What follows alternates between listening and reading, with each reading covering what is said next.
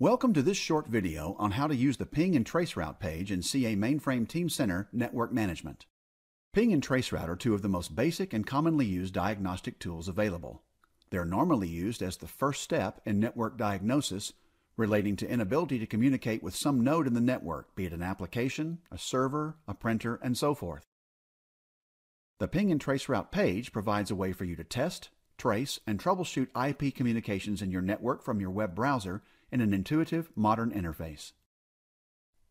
This video shows you the Ping and Traceroute page and how to view and modify Ping and Traceroute default parameters and run both Ping and Traceroute at the same time. The page also enables you to run both Ping and Traceroute separately if you prefer. We'll discuss the different results areas as we go through each function. After you log in, select the IP Diagnostics tab and then click the Ping and Traceroute sub-tab. You should first review the default settings for Ping and Traceroute by clicking the Ping and Traceroute Options button to display the options area. You'll want to check the source address, interface, and region values to ensure that your results reflect the kinds of information you want to see. For IPv4, you can select either the UDP or ICMP protocols. For IPv6, Traceroute always uses ICMP. The source address specifies the IP address of a local stack interface used as the source address for the packets issued for the Ping and Traceroute actions. The values for both source address and interface are updated based on the region you select. You can identify the specific physical interface through which to send packets on both the Ping and Traceroute requests. Doing so in a ping request enables you to check the health of that interface. The default value for the region is the region in which this Mainframe Team Center network management instance is running. To use the Ping and Traceroute actions, you'll need to enter a valid IP address, host name, or domain name in the destination address field. Diagnosing problems with any remote host, whether it's a file transfer that fails or a CIX or Telnet connection is slow, any remote host reachable through the TCP/IP stack may need to be checked for connectivity. The connections may be slow or even time out. Suppose a user calls saying she can't print to a network printer. The first question a network engineer should address is that node reachable? Use Ping to find out. Enter the node name or a valid IPv4 address in the destination address field. Then you can execute a Ping, a Traceroute action, or both at the same time. Let's click both and then examine the results areas. Ping sends out a request to the node, waits on a response, and records the time it took for the response to arrive. This result set shows the options area contracted. You can leave the options expanded if you like.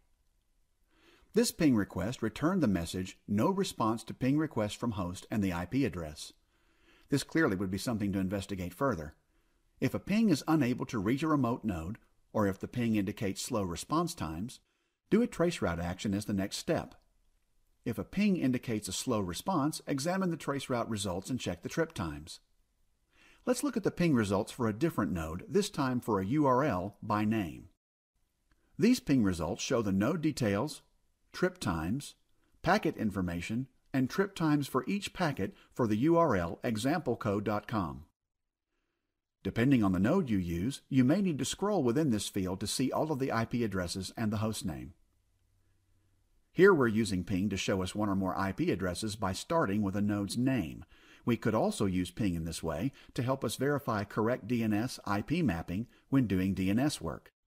Ping will time out if there's no response received within the set Ping timeout option value. If the destination host is unreachable, the Ping times out, or receives no response, the next question is, where along the path of nodes traversed in the network to reach the destination is the potential problem occurring? The most likely reason for performing a traceroute action is that a ping is unable to reach a node or is indicating slow response times in the network. You could also use this action to ensure a path is available when adding or changing hardware in the network. The traceroute results area shows, for each hop, up to the options value set in number of hops, the trip times, node, and host name of each system in the path between source and destination. The 3-time value should increase at a steady rate the further along the route the packets are sent.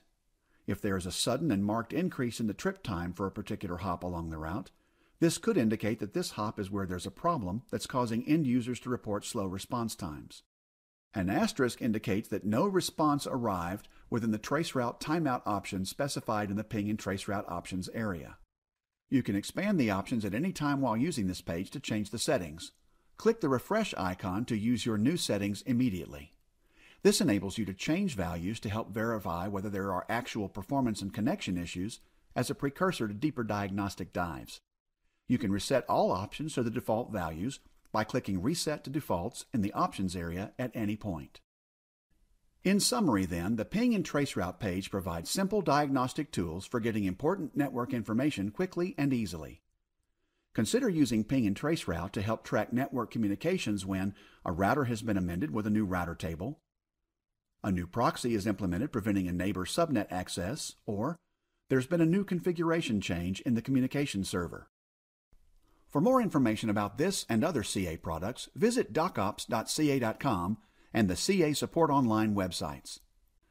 This video showed you how to access and use the Ping and Traceroute page in the CA Mainframe Team Center Network Management Interface to perform basic diagnostics. Thanks for watching.